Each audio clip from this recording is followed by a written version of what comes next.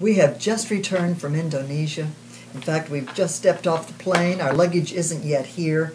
What a flight home we had with many, many delays.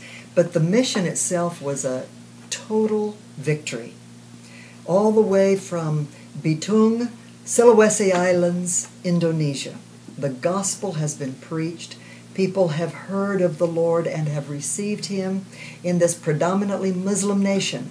The name of Jesus is being talked about all through the city of Bitung. It's amazing.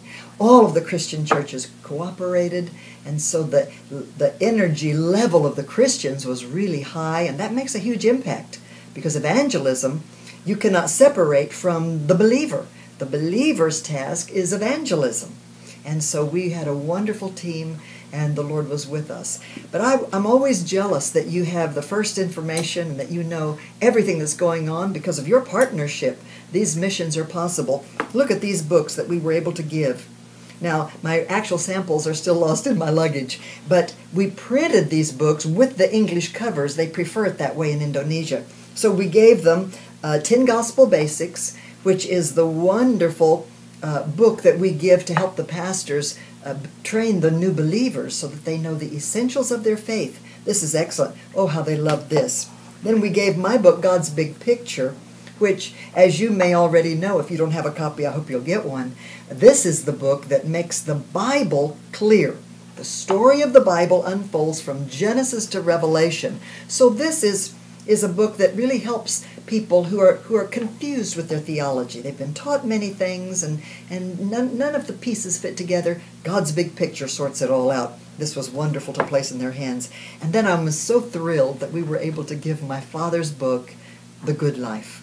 This is the book we call Bible School Between Two Covers. It has more than 1,400 scriptures. So this, along with the Bible, becomes the complete study for a Christian to understand their privileges in Christ, their responsibilities in the gospel, all of the blessings of God available to those who believe on Christ. So these were the books we gave, and as I tell you often, everything we do is because of partnership. God uses people.